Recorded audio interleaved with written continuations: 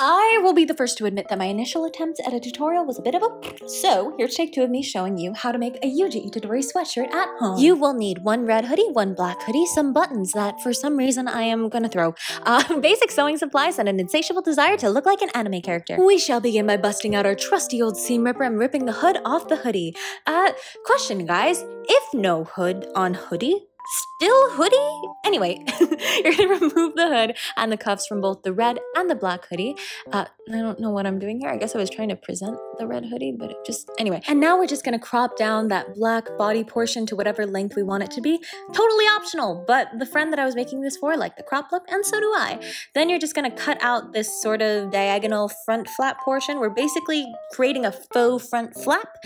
Take that raw edge, hem it over, and then you're gonna reconnect those 2 pieces of fabric back together. And you're probably saying, Romy, why didn't you just top stitch the fabric back into place so you wouldn't have to hand stitch it down? And the answer to that is, I like to make life harder for myself sometimes, and I do the Macarena apparently. I don't know what I'm doing here. Anyway, once you're done dancing, you should be left with something like this. Now it's time to reattach the cuffs. Basically, we are going to be replacing the red cuffs from the red hoodie with the black cuffs from the black hoodie, so that there are now red cuffs on the black hoodie, and I'm now realizing as I am saying this that I'm probably overcomplicating it.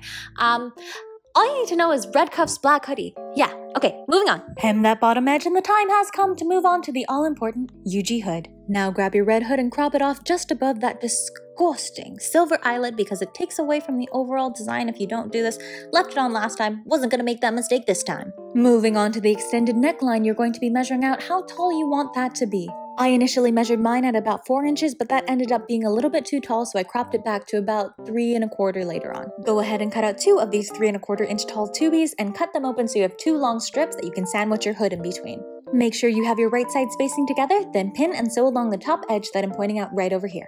Go ahead and flip everything right side out once you've done that, and you should have a nice clean edge that will line up with your neckline. Now reverting our attention back to the black body portion of the hoodie, you're going to be measuring out that neckline and then transferring that measurement to your red hood. Don't forget to add a couple inches to each of the ends of this measurement because it is going to cross over a little bit. Plus, it's always good to have a little bit of extra seam allowance. Remember friends, you can always cut down the fabric. You cannot, however, magically add fabric to the fabric. Flip just the edges of your extended neck portion inside out so you have the right sides facing together and sew along the seam that I'm pointing out right over here. Once you've done that, flip it right side out and repeat on the opposite end of your hoodie. And we are nearly there, friends. The last big step is for us to reattach the hood to the hoodie, which reminds me, is hoodie still hoodie if hood not attached to hoodie, even if hoodie is meant to be hoodie when hoodie is reattached?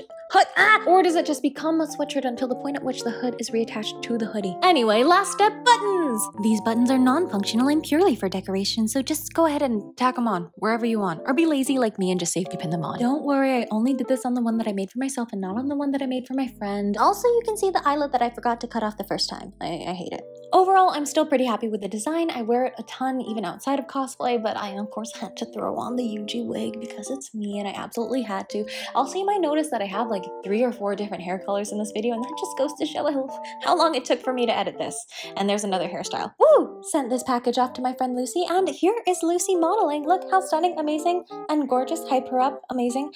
Let me know if this helped. I hope that this helped a little more than the last attempt.